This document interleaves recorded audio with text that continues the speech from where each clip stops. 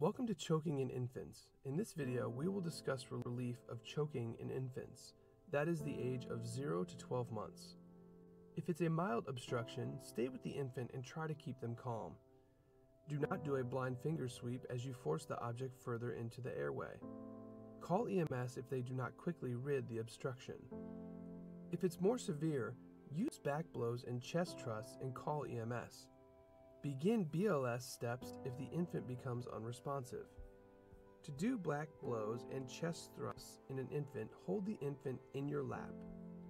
Put the infant with their face down and their head lower than their chest. They should be resting on your forearm.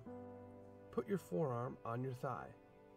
Support the infant's head and neck with your hand and be sure to avoid putting pressure on their throat.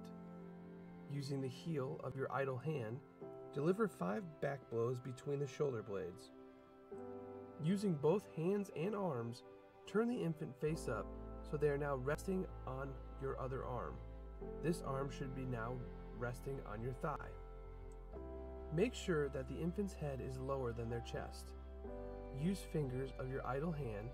Provide up to 5 quick downward chest thrusts over the lower half of the breastbone. Perform 1 thrust every second. If the obstruction is not relieved, turn the infant face down on your other forearm and repeat the process. Continue doing these steps until the infant begins to breathe or becomes unresponsive. This concludes our lesson on choking in infants. Thank you for choosing NHCPS as your provider.